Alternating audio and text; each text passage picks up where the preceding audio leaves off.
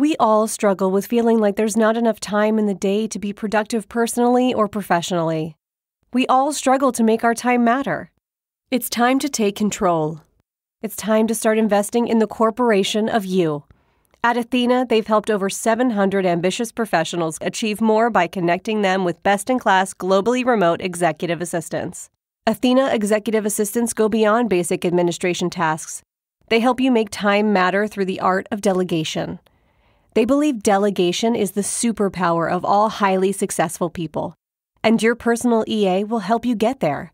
Your EA is a one-on-one long-term partner to help you achieve your personal and professional goals. Take back your time. Join the waitlist at athenago.com. That's athenago.com.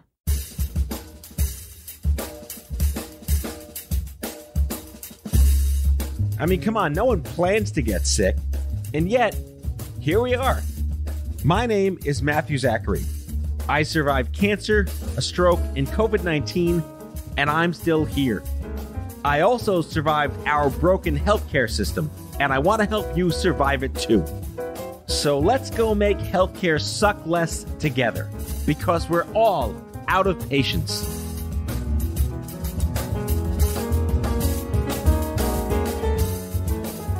Hello, friends. Welcome back to the program. A quick reminder before we get started, if you like the show, and I hope you do, and you're listening on Apple Podcasts, please consider leaving me a rating and review. I got a frail ego. I need your validations, or don't. Either way, let's see what happens.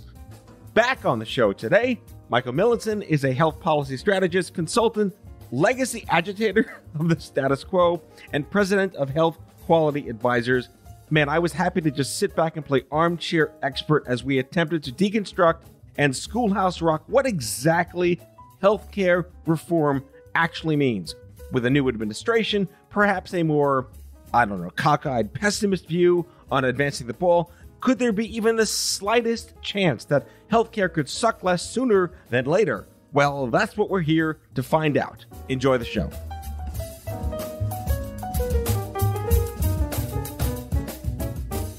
We should do a whole show saying the problem with our healthcare system is we're not spending enough money. Sure, we're 18% of the GDP, but really, couldn't we be 25% or even more? And with that, the segment begins. Michael Millenson back here in Out of Patience with kind of a rant. We want to talk about healthcare reform now, which, I don't know. Those are four words that just sound like a Simpsons storm the castle kind of thing. Actually, bad metaphor for these days, but, the pitchforks when they go to Mayor Quimby. Healthcare reform now. When do we want it? Now? Absolutely. Yeah. Absolutely. It's always the season for healthcare reform, and it's both even more prominent now, of course, with President Biden and a new administration. Yeah, I was going to say that as we're taping this in February of 2021. Yes, Biden has taken office. There's a new HHS philosophy happening, different opposite versions of what was what not, kind of all that stuff. So healthcare reform, first of all, we'll get to what the hell that means, at least from your definition, is once again at the top of the national agenda. For those who've heard Michael on my show in the past, he's a card-carrying healthcare wonk, but he's also like the perfectly loquacious, angry guy. He's unapologetically calling out shit longer than I have. So I take lots of cues from what he's put up there. All right, what the hell does healthcare reform mean? Because we've been vomiting that out into a cloud, yelling for 30 years. Well, first of all, I want to tell you that I'm both all in favor of reform and I think it's a terrible idea. I want to be on the record. And so the thing is that when you look at healthcare reform, you have to look at the fine print, right? So to me, healthcare reform is like those website privacy notices where you click I agree and you can't really read all that fine print that goes on for 50 pages. And what it really says is they can sell your private information to anyone not currently residing in a federal penitentiary, as well as active duty members of the Chinese and Russian military. And the fine print in healthcare reform and everything else will get you every time, Matt. So it's like the iTunes terms of service that you kind of just, sure, okay, click. What am I not going to use? Apple Music? Of course. Exactly. So when everybody talks about healthcare reform, you have to ask a few questions. So here's one healthcare reform idea that sounds really positive, right? Do you think, and it's in your own experience, of course, do you think that patients should have the power to control their own medical care? So this goes back to our previous conversations that I've been talking about with you and other guests here on the show. Is, I tend to think about it as consumers. You happen to be in the healthcare demand market, right? So you happen to be someone in need of consumption of products and services to ideally save your life. The antithetical part is you didn't ask to be there. When you go to Zillow, you're going to buy a house probably, but you want Zillow to help you find that house. You get into the healthcare system and then you become a patient, and yet you're an American citizen. Should you have the power to control that? One might assume.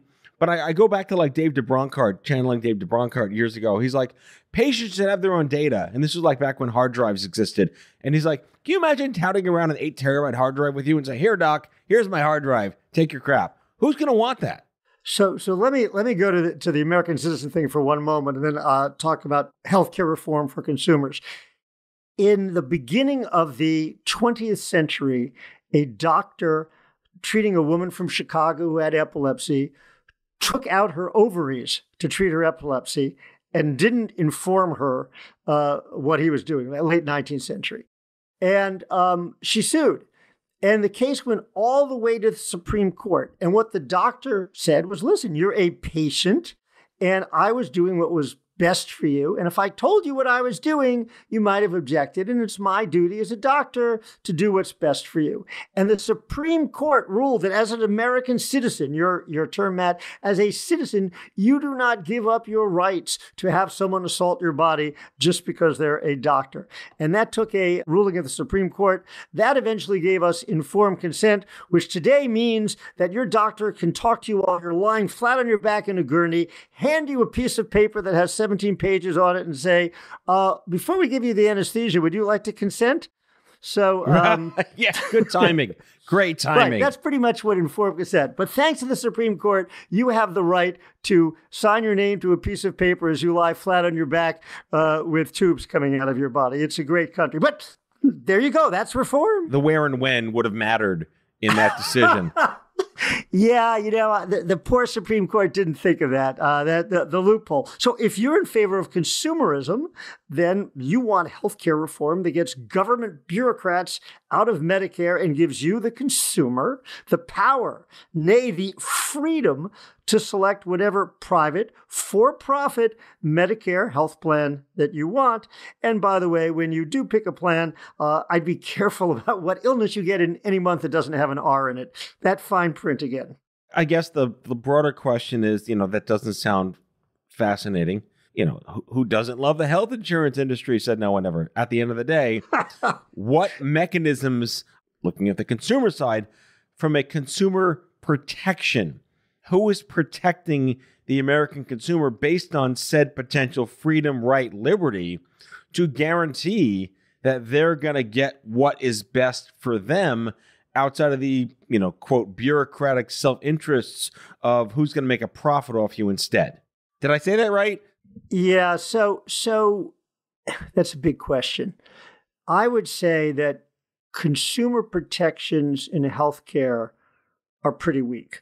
If you're talking about healthcare plans that go to people who are of Medicare age, there's rules that say everybody has to charge the same amount of money, and then there's some other things, but at least there's some sort of federal regulation there that's relatively weak, but at least is consistent. When you go down to health insurance that's not there, that's sort of regular health insurance in the States, the state insurance agencies are very weak. Most of the people there spend their time dreaming of when they can leave and get a job with an insurance company. And then sort of you got the ones that are exempt under ERISA laws, and you hope that you wait, jargon alert. What's an ERISA law? ERISA law is I'm not going to get the abbreviation right, but back in 1974, they passed a law allowing companies to offer pension plans in a better way. And healthcare wasn't mentioned in the law. And since then, every company with like over 500 employees has managed to become a self-insured company. Therefore, the health plan is not covered by state insurance laws. It's covered by this federal law that had nothing to do with healthcare. And they're all exempt from state regulation. And that's what most people, if you work for any company that's of any size, that's mostly what you're in. So by and large, and then we won't even get into doctors, which, the state medical boards are toothless and all the rest of that. So essentially, when it comes to consumerism in healthcare, there is not much of a safety net. And if something goes wrong, you don't have very many people to complain to. And if you do, most of those people you complain to don't have much power. Right, which then takes us down like the Bernie Sanders rabbit hole of the government's role in protecting its citizens is at a least worst situation than private sector interest because, the magic word of socialism, and yet we talk about the VA. That's socialist. The government takes care of our veterans. Talk about, firefighters and police and how our government taxes pay for these services. Wherein lies the argument for and against, everyone's hashtagging Medicare for all. I don't think it's a good idea. I think there should be something balanced, like what kind of works in Australia. You can kind of Google how their system works. It's nice and hybrid. But this idea of you get a car and you get a car and you get a car, right? Well, actually, the Clinton administration came out with a healthcare reform plan that was a private-public mix called managed competition back in the early 1990s, and it was based on conservative economists. And it was actually adopted by Israel. Back then, Israel, before being infected by the coronavirus, they were infected by the Milton Friedman virus, which causes people to believe in capitalistic economics, which up until then had not infected the country as much as it has now. And so they have a system of competing health plans, which everybody is covered through the government, gives everybody, health insurance, but different health plans compete and you can buy extra coverage and all the rest of that kind of thing. And frankly, the problem with Medicare for All, which is a great slogan, is that while doctors and hospitals will, in fact, save a bundle of money on administrative overhead and paperwork costs, what they don't say is the government also pays a lot less than private insurers. And so the average hospital's revenue would plunge 35%. And that's even before we start talking about COVID. And you take away that kind of money, and not to mention throwing all those people out of jobs in private insurance companies. And don't worry, over 10 years, we'll save money, which I'm sure is a lot of consolation. I don't think we have enough restaurants open anymore for all those doctors who watch their incomes plunge to get jobs as waiters and pay off their medical school debt. So is universal coverage a good idea? Absolutely. Does it have to be the way Bernie Sanders says it? No. We could do it the way they do it in Germany or Australia or Israel or many, many other countries. It doesn't have to be Canada. It doesn't have to be England. It can be the way any other industrialized democracy does it. That's a combination of public and private plans.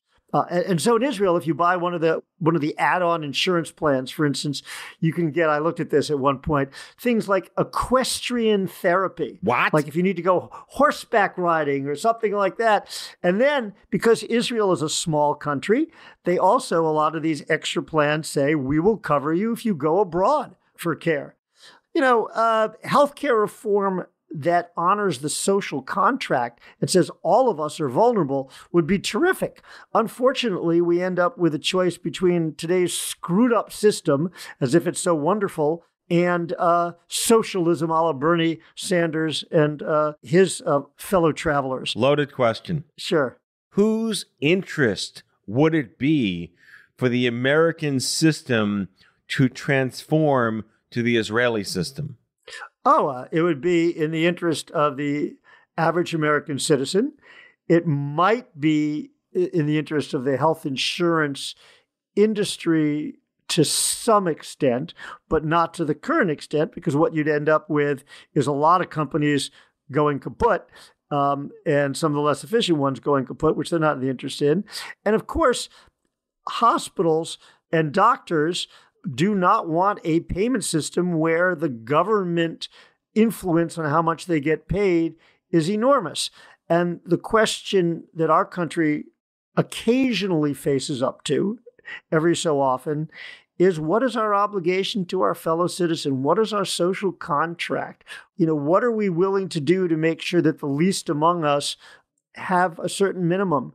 And unfortunately, our religious establishment, which preaches love thy neighbor, has not ever made this something that the right wing and left wing come together with in the name of charity and religion and what Christianity and Judaism actually teach. And we've had this sort of socialist boogeyman. There's no question that going to something like the Israeli system or the German system would be disruptive. But people would be better off.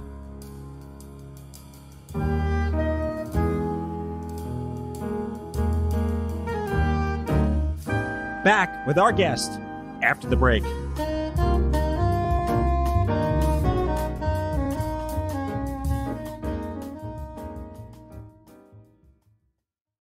Has your chronic illness made it difficult to continue working in the traditional way?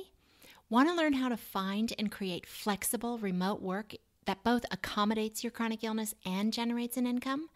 Join the Patients Getting Paid membership, a community of chronicpreneurs where people just like you find workshops and trainings, weekly updated condition-specific gigs, twice monthly coaching calls, co-workings, accountability, and the kindest community to support you on your path to make money while working from anywhere and taking good care of yourself. Learn more or join us at patientsgettingpaid.com.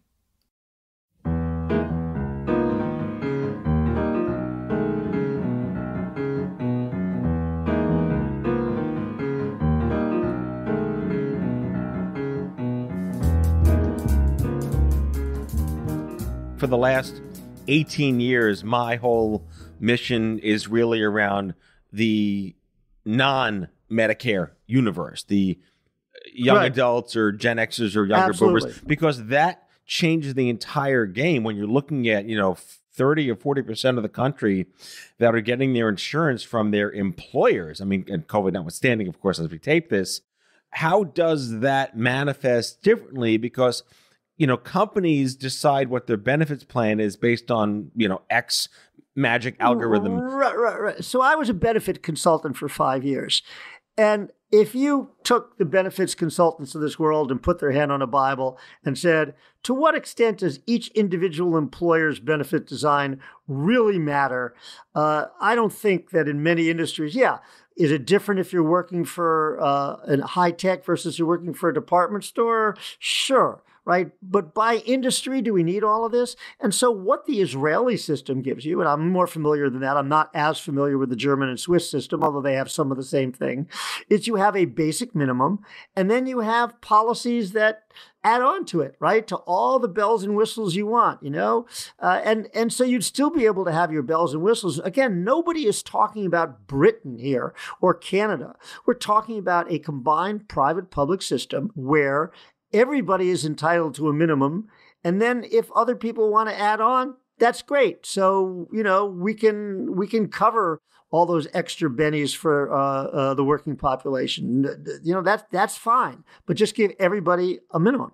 I mean, I know from experience working at Stupid Cancer, you look at the Silicon Valley industry and the early health tech startup industry, most of the employees are in their 20s. So they want to create the benefits package that is largely catered towards a younger crowd, fertility benefits and this, time off and, all the concierge service to never leave the campus because they get everything you want there. Absolutely. Because it's in their interest to burn these kids out by 30 by giving them everything they wanted in their 20s. But that's a limited echo chamber in the industry. Well, and it's one industry. How about the person in their 20s that was just laid off from working in a theater company, or somebody who was laid off from some other kind of marketing job or other kinds of things? I mean, and then we have a poor safety net. So there should be a safety net for everyone, and then you can add on. I mean, one of the things you raise an interesting point that I've actually been thinking a lot about lately, which doesn't come under healthcare reform when people talk about it as a governmental kind of function, but does to me come under equity in a different kind of way. And that is that if you're working for the right company with the right benefits, you now can get fertility benefits. So that if you're trying to get pregnant, they have companies that are expert in making sure that IVF, in vitro fertilization, works better, is more attuned to your genomics and to your biology and all the rest of that. There are companies that look at cancer outcomes that are tailored to you, that are trying to say, what's the best therapy for you? And onwards and onwards. And so I wonder about the fact that people don't even understand that there's this lack of equity, that where you happen to choose to work can decide whether you have a kid, whether you recover from cancer, what Medicare plan you choose if you're an older person can determine whether or not you get food delivered to your home, whether or not someone comes to visit you when you're lonely. And I'm all in favor of competition based on different kind of offerings to different people, but there's not a lot of transparency around that. Most people probably have no idea that this kind of discrepancy in benefits exists. They think of it as what you just said, Matt, right? Concierge, I get a little, I don't have to leave the campus, and we have a on-site medical clinic that, is state-of-the-art. But some of these other kinds of benefits that are added on, some of these kind of fringes that are now very high-tech and sophisticated, like I said, outcomes on cancer, biological data on your body to see whether you can get pregnant. I don't know. I'm not sure what to make of those kinds of differences. No, and again, I would comment back that, getting a job is great. You're excited to get a job. And I think, the iTunes terms of service in your benefits package gets very easily glazed over because you just want the job, right? No one, I would love to hear from listeners who said, I don't want this job because your benefits suck. It's like, no, I want this job because I'm 22 and want a job. So now, like I said, the only thing where that goes is right. If you're in really high demand and you're being wooed by a few companies and you say, well, this one offers, catered meals 7 days, right? Or this one's healthcare is incredible. I mean, I think there are people who are in the fortunate position of being catered to and in a lot of demand, but it would be interesting what percentage of people, particularly young people, are in the position where other companies are fighting over the right to hire them. I don't know about you, but I've never had a lot of people who were fighting over the right to hire me, and I was pretty grateful when I got a job offer. But I'm saying, if you're privileged enough and experienced enough and deserve it enough to be fought over, you can then negotiate the terms with which you will take that job. If you're just in the market as a junior associate or whatever, you're going to get what they give you because you're excited to just have the job, right? Well, by the way, speaking of fringe benefits, you might have seen that this black woman became the first black woman to head up Walgreens, one of the few to be in a photo, right? If you looked at her benefits, she was being paid, I don't know, $1.5 million a year plus a $3 million bonus, that's the other thing. But among her fringe benefits was she was entitled to 50 hours a year of personal use of the company airplane. And I'm thinking, really, if you're paid a couple of $1 million a year, if you want to use the corporate jet, maybe, I don't know, maybe that could come out of your own pocket, or you could do it at cost. Yeah. But 50 hours a week of personal use of the corporate jet. And that's good, because that way you don't have to worry about scandals when you take your family on a ski vacation. Nobody can say, well, that's misuse of the corporate jet. You go, no. I have 50 hours. I took them on ski vacation. Then we went to a concert. And then, so really it's a scandal preventing mechanism, I guess. All right. So let's focus the rest of the conversation on, this is not a specific area of my expertise, but I know it's a dumpster fire rabbit hole that can open up Pandora's box within a hurricane, a Zephyr deep fried, and some kind of earthquake. So it is the idea that you cannot negotiate the price of drugs with the U.S. government because of the pharmaceutical lobby groups.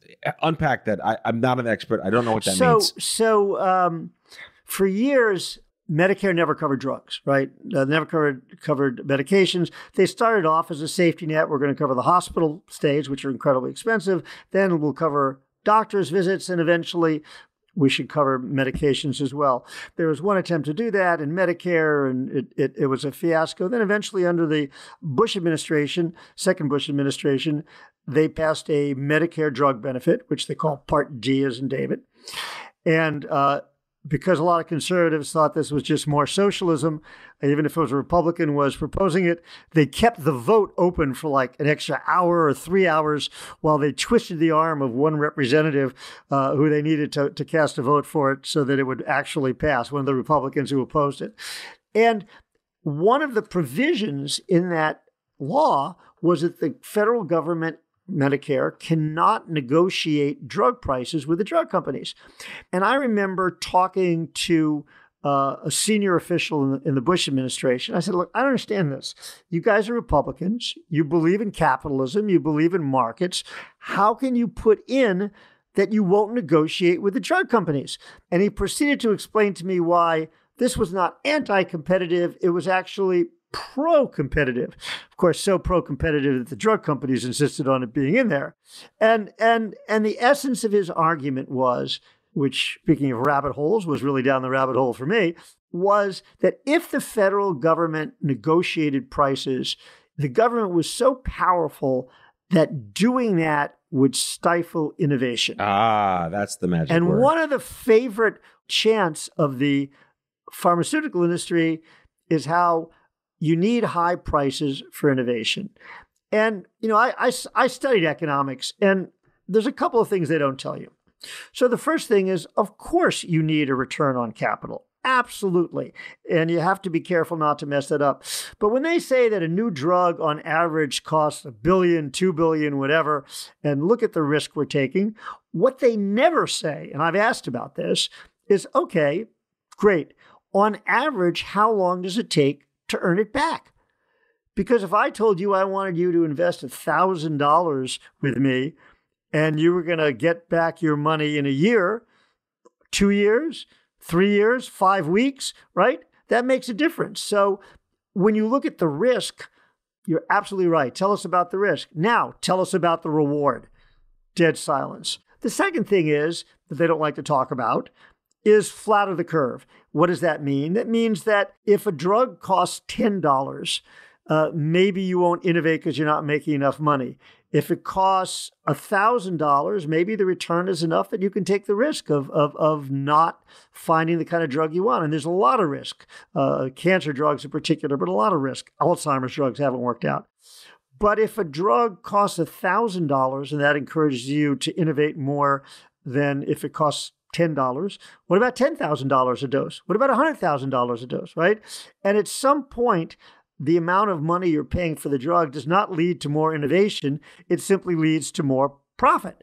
That just goes to things like the corporate jet or really nice office buildings and really nice salaries, right? So yes, we have to be careful about not killing the golden goose, but stuffing the goose with more and more gold isn't the answer either. So going back to our top of the conversation, healthcare reform, again, it just sounds like syllables with the jargon button happening there.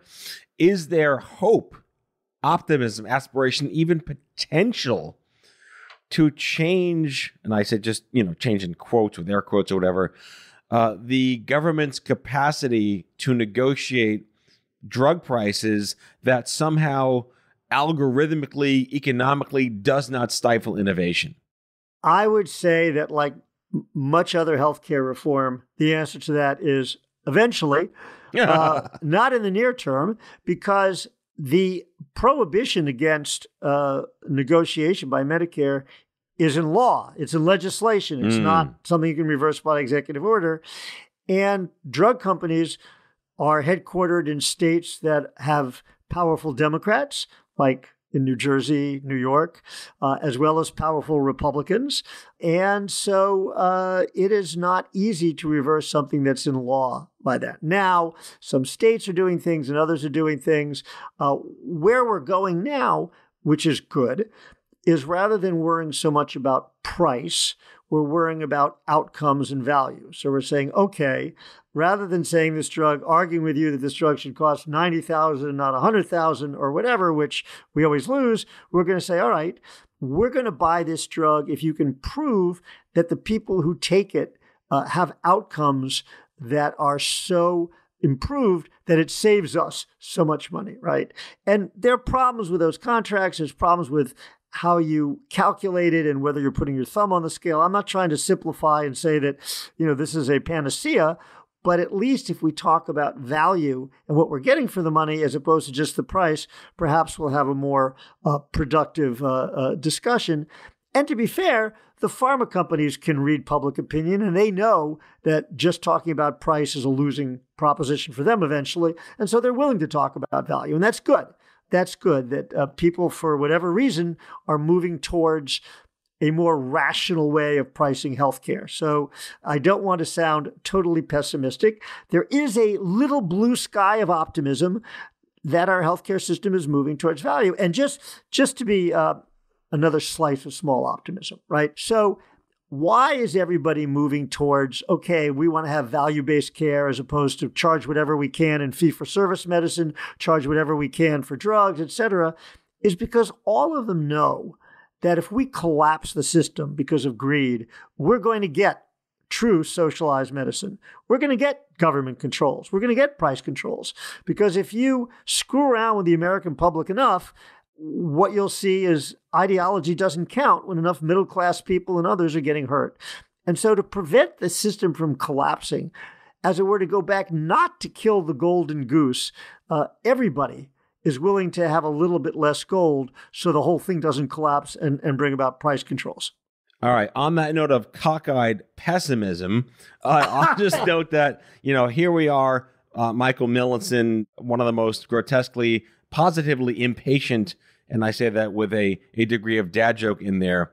I love having you here on the show. Michael Millenson, consultant, researcher, activist, agitator of the status quo, president at Health Quality Advisors. Thanks for coming back on the program. My pleasure, Matt. That's all for today, folks.